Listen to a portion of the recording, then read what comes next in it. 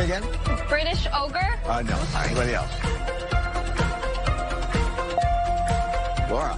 The critics agree. Yeah, there you go. Laura gets you 2,000.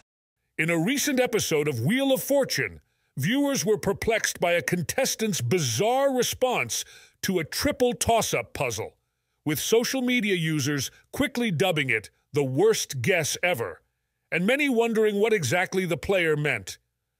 Player Gishma Tabari spoke with Fox News Digital about her viral guess in a showbiz category, admitting that saying something stupid was of major concern. The funny part was, right before I went on, I went to my husband, Saman, and I was like, my fear is that I'm going to go on the show and I'm going to say or do something stupid that everyone's going to laugh, she told Fox News Digital.